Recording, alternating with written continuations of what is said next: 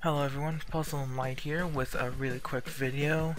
This video is just going to be showing off some of my new monsters on the Team Challenge mode that I recently accessed after beating Castle Satan. In the Abyss and the Technical Dungeons, this means I'll be able to tackle on some of the more difficult dungeons early on, and hopefully I can get some brand new monsters to add to my teams, expand my cost, and overall just have a butt-kicking good time. And when that time comes, I'll be able to record some descents when they appear and see if I can beat them or not.